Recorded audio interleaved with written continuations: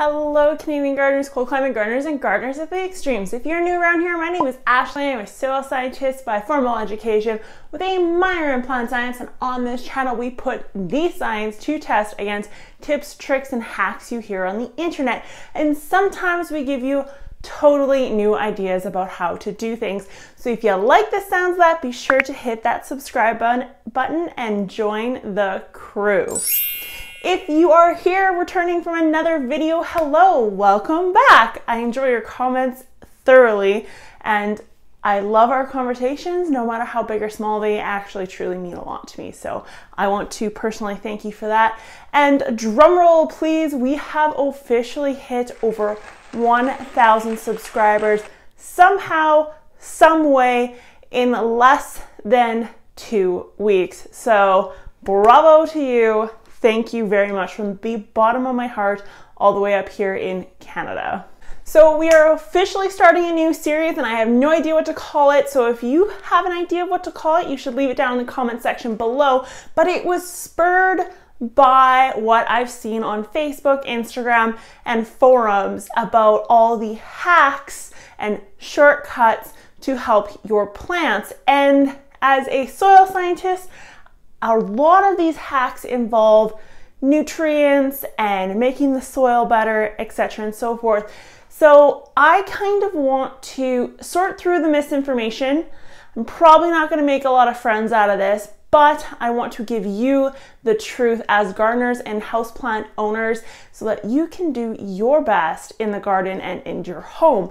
So today's video, we are starting off with the very infamous claim of sugar water. On this series, the way that I've decided to format these or script these is I'm going to present you with the theory or the hack and the intended purpose of the hack, and then we are going to apply some science to it and see if it is true or not, and then I am going to give you my personal recommendation at the end of the video as to whether or not it is okay at all, not at all, or in small doses. So the first one I have seen is the sugar hack, and the claim is stated to revive plants who are going through transplant shock.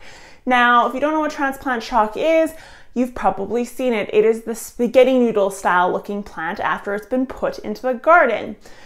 The theory is that if you mix a cup of sugar with a 5-gallon pail of water and you water your plant with the water from that 5-gallon pail with sugar, that you will revive the plant. Now, the science behind why this may work and why this could be a hack is because it provides carbohydrates for the plant. When the plant has gone into shock, in a lot of cases, it's either been sunburned, not hardened off properly, or the roots have been harmed in the transplanting process. So, therefore, photosynthesis can't take place or nutrients and water cannot be taken up by the roots. This causes a deficiency within the plant, which means no new blooms, no new leaves.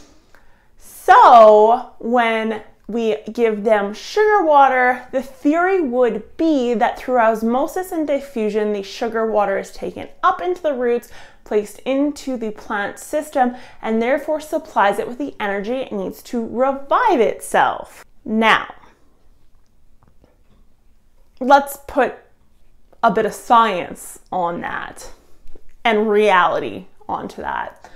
Plants don't have stomachs. Therefore, a container of sugar water is not metabolized by the plant. However, it can be used by the plant as a mechanism to provide carbohydrates. Fun fact is that when a plant is under stress and can't photosynthesize, sugar water does work, but it only works for cut flowers. You know those little packets you get with cut flowers? Those actually have sugar in them. That falsely sends a signal to the plant that it is healthy and it should keep its blooms riding along, but it eventually dies. And the same thing is going to happen with your wilted or shocked plants. I do not recommend giving it sugar water. If you give sugar water to any plant, tree, shrub, rose bush, you will kill it. An alternative to treating shock is properly hardening the plant off and properly transplanting it in the soil. If you don't know how to properly do this, then I suggest you check out my video on the science of hardening off plants and how to transplant a plant properly. So as much as I'd like to say sugar water your plants, I would steer away from this hack, tip, or trick because it is false.